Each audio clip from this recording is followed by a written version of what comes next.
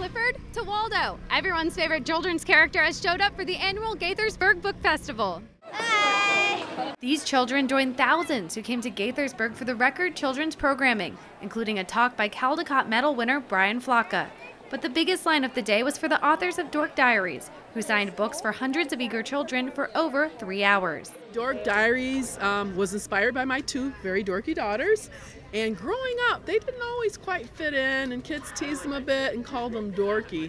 Well, when I decided to write a children's book, I took that kind of negative term and turned it into a term of endearment. I have to pinch myself because it's like a dream come true for me to actually write a book that kids love. The motive of writing this book is to make dorks feel empowered. Usually it's all about the popular kid, and we want dorks to be trendy and feel good about themselves.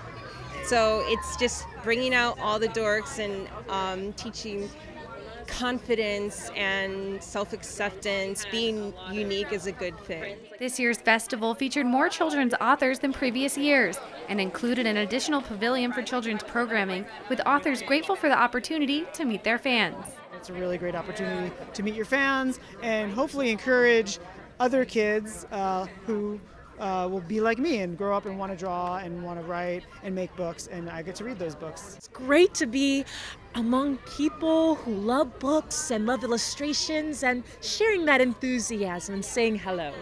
She's one of my favorite book authors since I was little, and I've never met her, and I love the series. The book that I'm getting ready to get signed, she's going to there's a Valentine's Day dance, and she wants her crush Brandon to ask her out. But she's afraid that he doesn't want to go with her. For MyMCMedia, I'm Valerie Bonk.